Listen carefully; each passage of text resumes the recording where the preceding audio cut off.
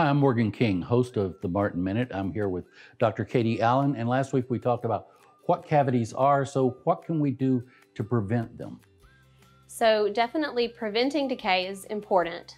You want to limit the amount of sugar that you're taking in, the frequency of sugar, so how many times you're introducing it to your mouth, and also if you do experience dry mouth, that's one of the big culprits because saliva is very important for cleansing the teeth and preventing decay. So if you do have dry mouth, try to find good dry mouth products over the counter, drink water frequently throughout the day, and definitely, again, limit how much sugar. It would be great to find a preventative treatment that's customized to you, so it would be great to have you come into our office and have an appointment and we can make a game plan for you. For more information, give them a call or visit martindentistry.net.